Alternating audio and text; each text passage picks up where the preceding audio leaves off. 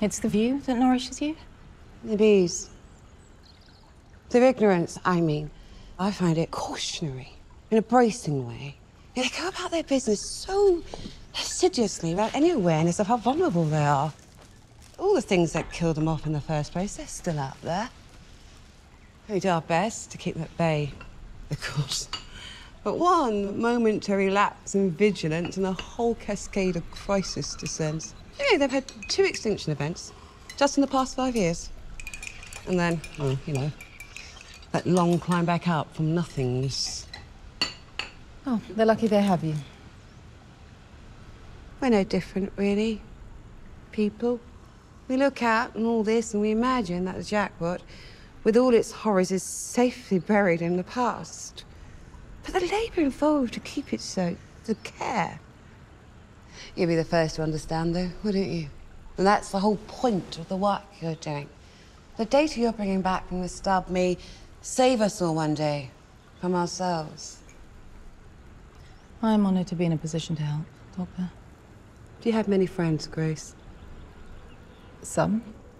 Lily West, does she count as one?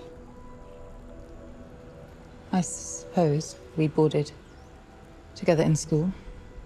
Then you're aware she was employed in our biodiversity department? Was. How do you suppose someone in Greens and Lagoons might become aware of our stub research division?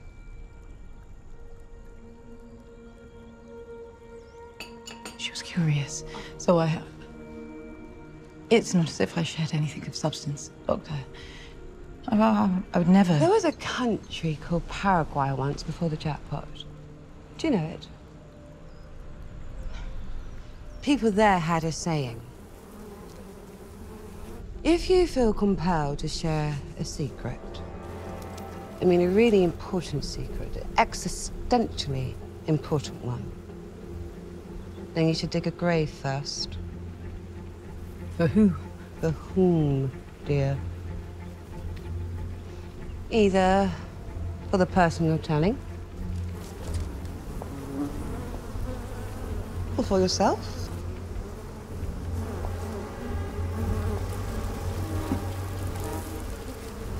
I'm so sorry, Doctor. I've let you down, I can see that. There's a chemical in the tea. As your body processes it, your sweat begins to mimic a pheromone hornet's release. It's gotten our little friends a tad agitated, I'm afraid. You understand, don't you? How you've left me no choice. I have 2 small children. That's it. Exactly. Think of them. Think of the lengths you'd go to protect them. Dr. Newland, please. Please don't. I beg you, please don't.